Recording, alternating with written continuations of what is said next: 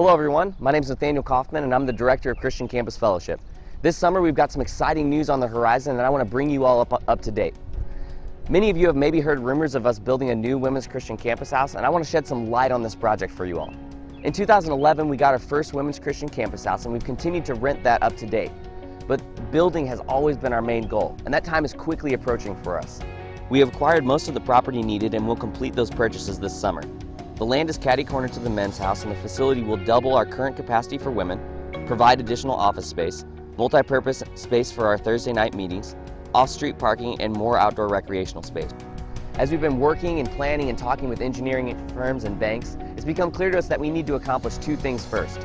One, we need to develop a larger base of consistent financial support. And two, we need to have a deposit of ready cash account saved up to account for any unexpected costs that may arise during the building project. And this is where the first phase of our Flourish campaign comes in. We're calling it Preparing a Place. And as we seek to develop a larger base of consistent financial support and save for this project, we're doing just that. We're preparing a place for a new women's Christian campus house.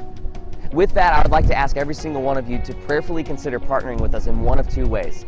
One, new or increased amounts of giving of $50 a month, or a one-time gift to help us save for this project. I would also like to ask every one of you watching this to keep this organization and this project in your prayers.